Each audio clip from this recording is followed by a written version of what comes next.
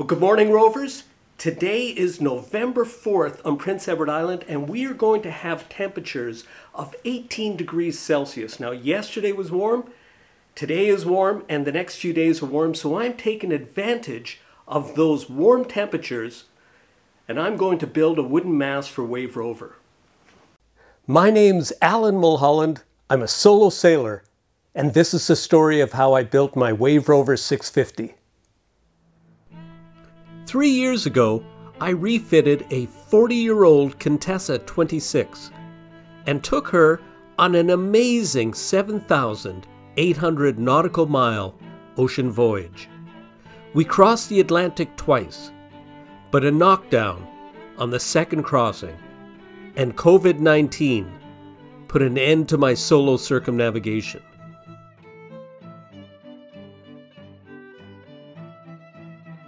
So now, I'm building a new boat, smaller, lighter, but more suited for a solo circumnavigation.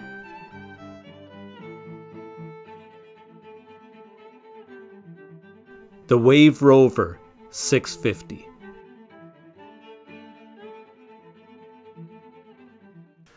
So in many ways, making a mast out of an aluminum flagpole, it's easy and it's fast, and it's what the plans actually talk about, and they even give a couple of sources where you can source these flagpoles from. But I'm going to make Wave Rover's mast out of solid construction grade lumber that's easy to get, and it's a low cost, low tech solution that just about anybody will be able to master. And that's keeping with the Wave Rover philosophy. Now let's crack on.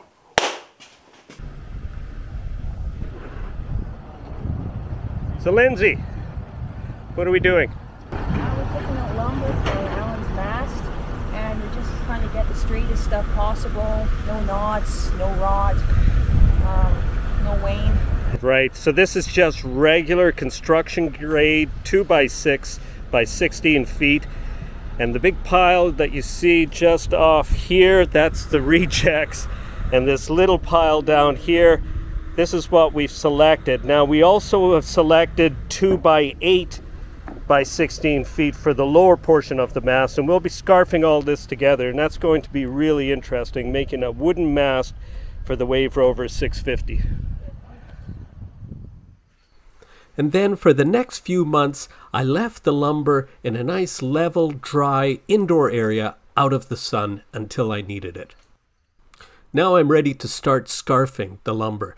So take a look at how nice it looks. This is construction grade, although we did select the very best of it.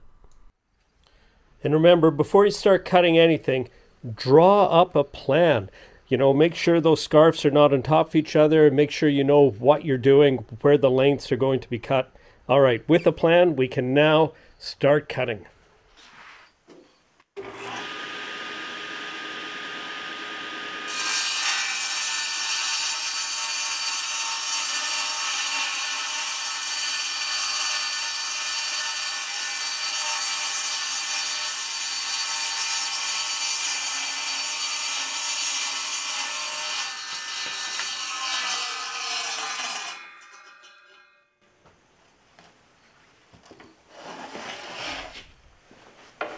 So at this point, I should have two templates here of what should be a scarfing ratio of 1 to 12. All right.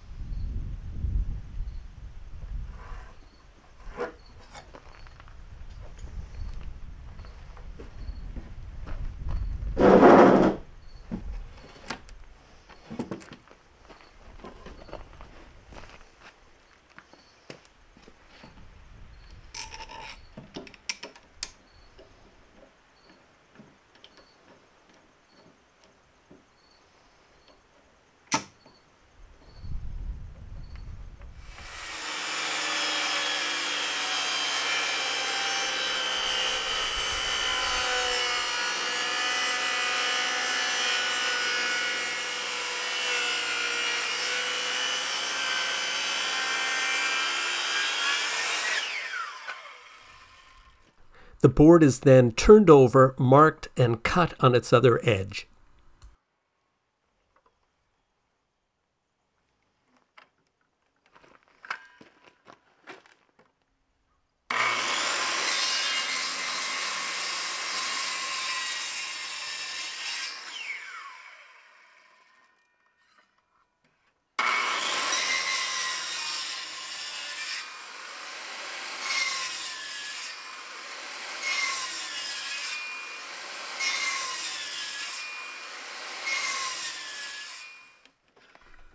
Reset the depth every few inches of length.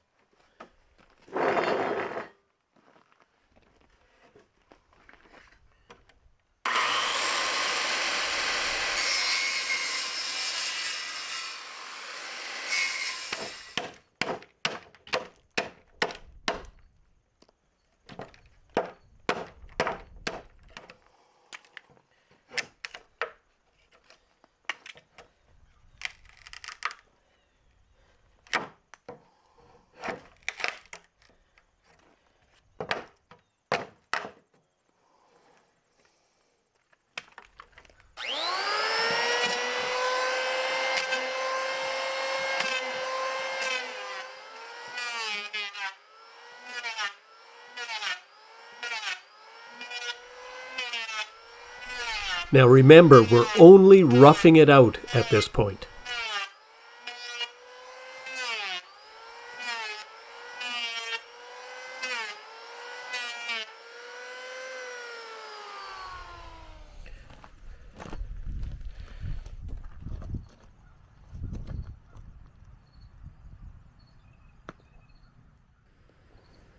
Well, I've made a bit of a mess here, but you know, you've got to crack an egg if you want to make an omelet. So here I have 12 scarf joints roughed out. So this is phase 1. In phase 2, I'm going to have to make a jig that's going to make all these identical, so they all fit together nicely when the big glue up happens.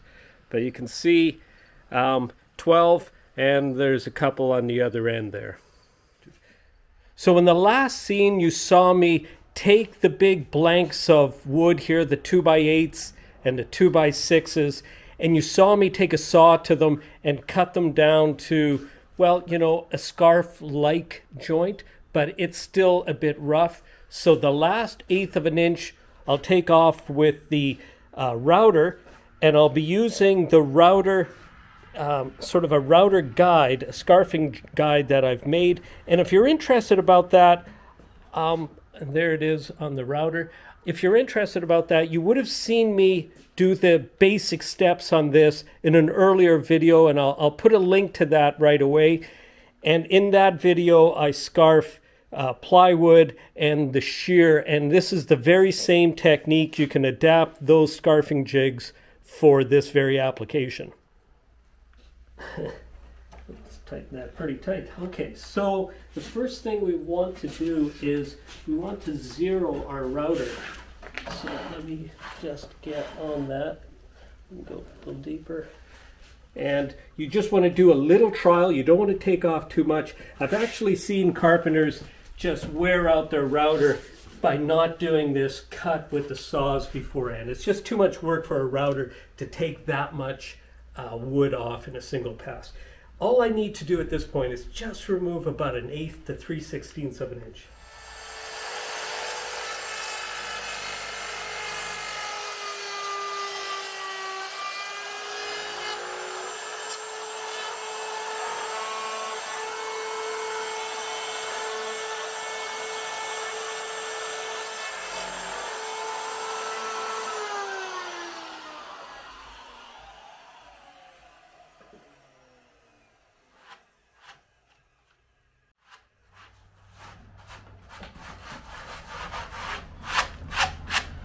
That's really good. Now I just like to hit it with the plane just to clean it up a little bit.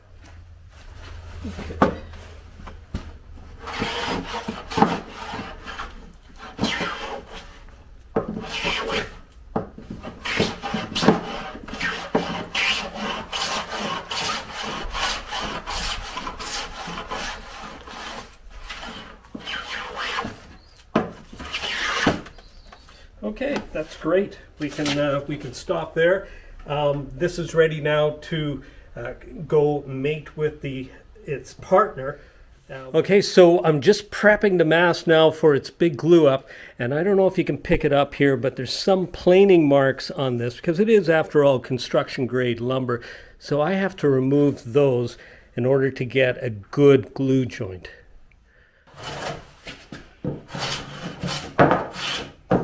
It really doesn't take much to remove these.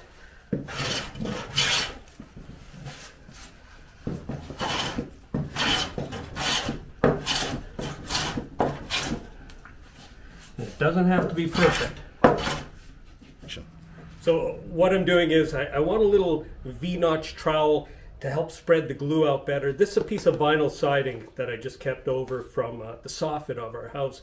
So I'm just going to run it through the saw. Be very careful when you do this. This stuff can shatter, but when it's warm like today, it's really easy to cut.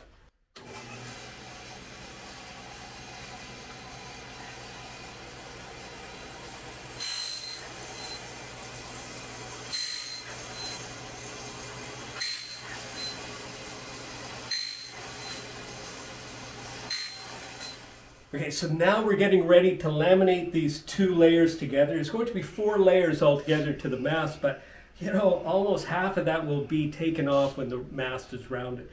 Anyway, I just want to go over the procedure. I'm here with Bill England from Ambler Odysseys, and I'll have a link to his channel as well, and also Stephen, who's behind the camera. You can't see him. We'll catch him a bit later.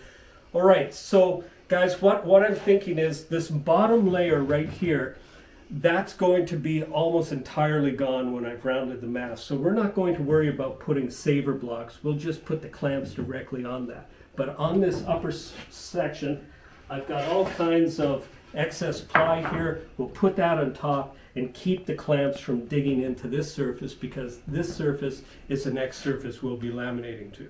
I'm going to start at one end and work our way forward. That's it for the briefing. Now it's time to crack on.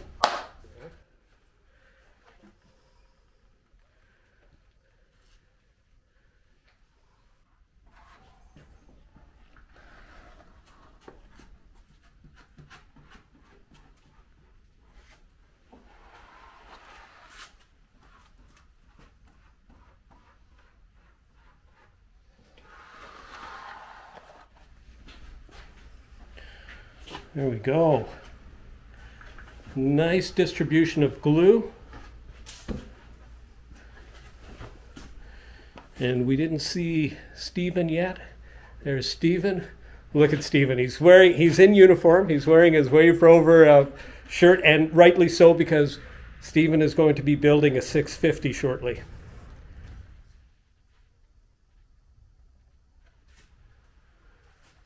Okay, so now we've got all the clamps on, every single clamp I own, and then considerably more from Bill, who's lent me, you already heard that, quite a few of these. Thanks, Bill. Oh, you're welcome.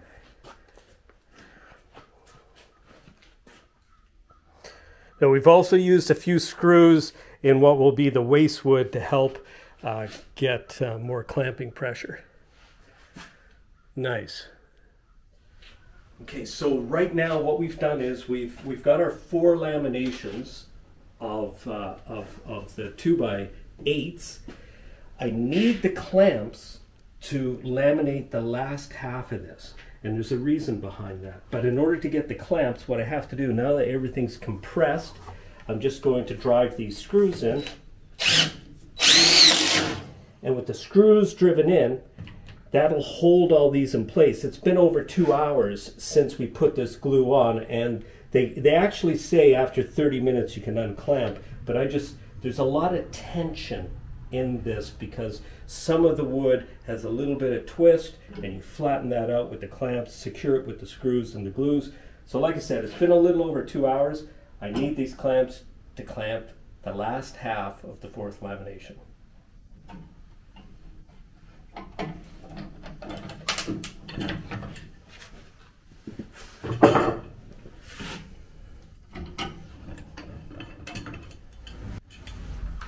Okay, so this is the last piece of wood that's going onto the mast. It's a 16-foot long 2x6. And this is a scarf joint right here. And I'm scarfing them in place. So I'll be putting glue on here. I'll be mating this up. I've got some lines, index lines already indicated. Can you see them there? Anyway, yeah, so I'll be mating that up. I'll be clamping it on. And this is the last piece.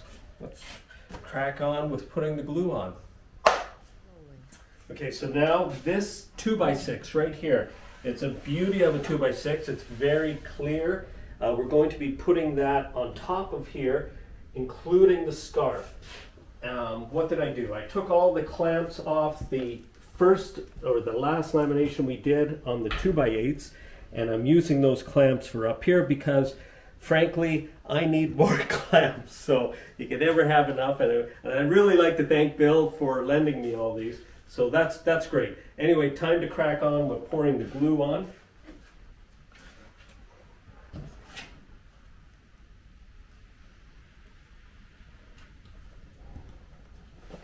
Next step is, let's see, put the cap on this, then we'll spread that glue out. So again, using my homemade glue spreader, notch trowel.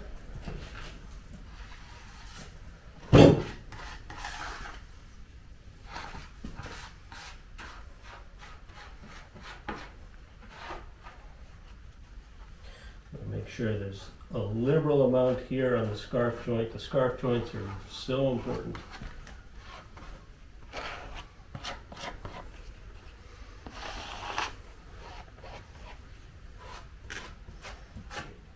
Got our glue spread out really well. And now, final lamination.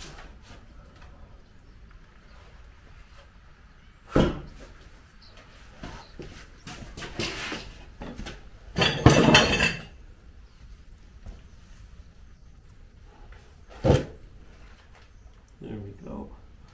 Those are my marks. And it's pretty good this way. Okay, because I had some index marks already on here, I'm just going to drive a couple of fasteners in just to hold it in place to keep it from skating around.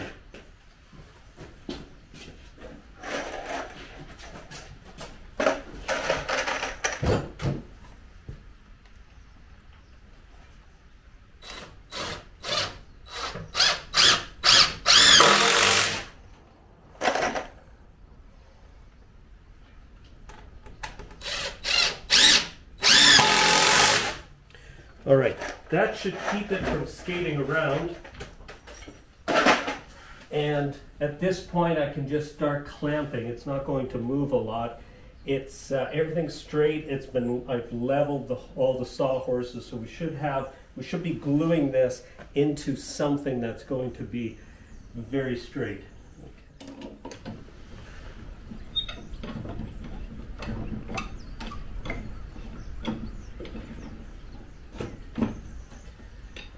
So this time around on this last lamination, I'm not worried about compressing the surface of the 2x6 with the clamps because it's all going to get shaved off into a fairly small section up here. Like probably 3/4 of this wood will have to be removed in the final shaping.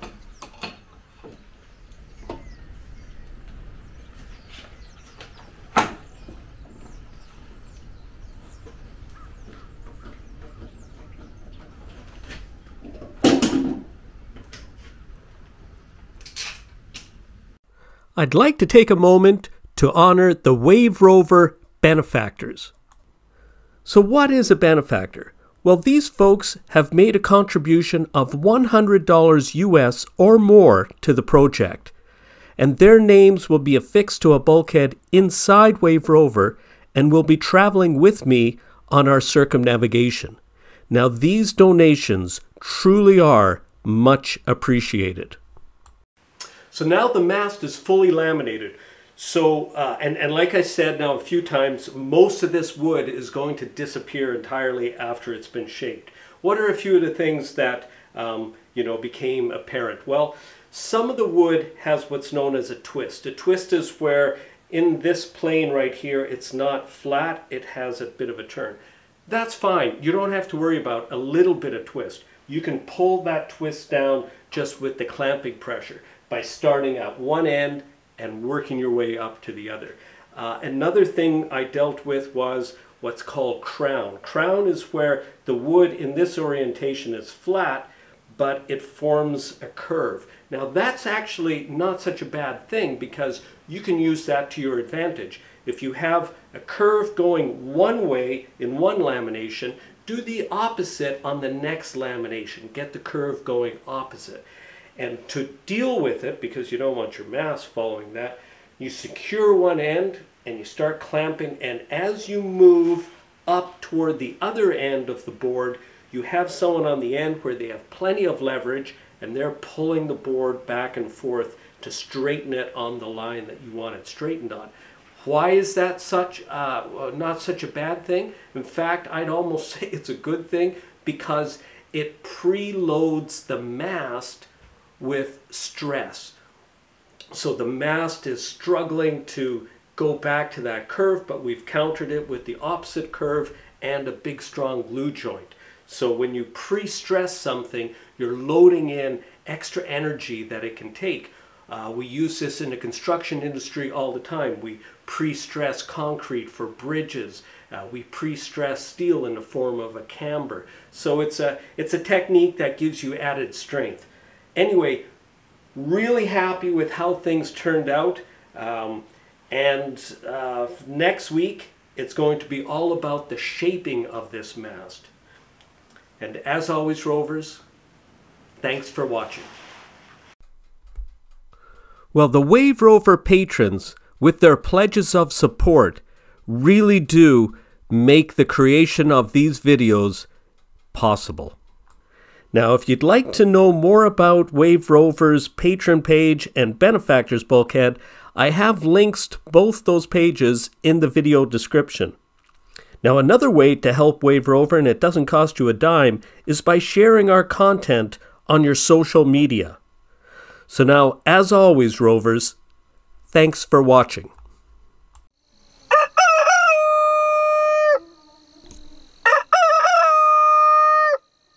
Give us one more. Brilliant.